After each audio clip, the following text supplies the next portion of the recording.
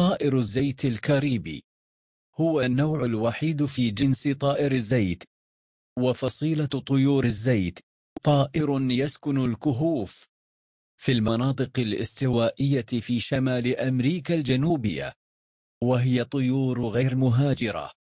تمتاز طيور الزيت بريشها الأحمر المائل إلى البني المنقط بالأبيض، ويتراوح طول مكتمل النمو منها ما بين 30 و 45 سنتيمتر.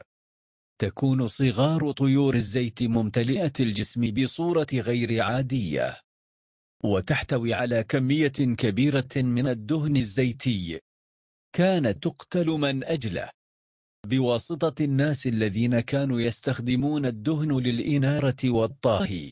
وهي طيور غير مهاجرة.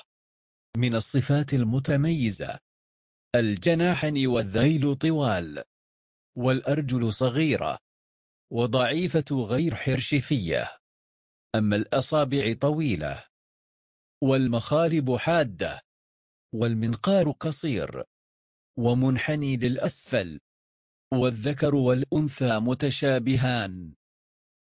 السلوك والغذاء: تقضي طيور الزيت وقتها جاثمة أو طائرة، وذلك لأن أرجلها ضعيفة لا تقوى على المشي، وتنشط ليلا، وتقتات كثيرا على ثمار النخيل وأشجار الغار. تبني طيور الزيت أعشاشها من الحبوب وفضلات الطيور على قمم الصخور أو الجبلية في أعماق الكهوف.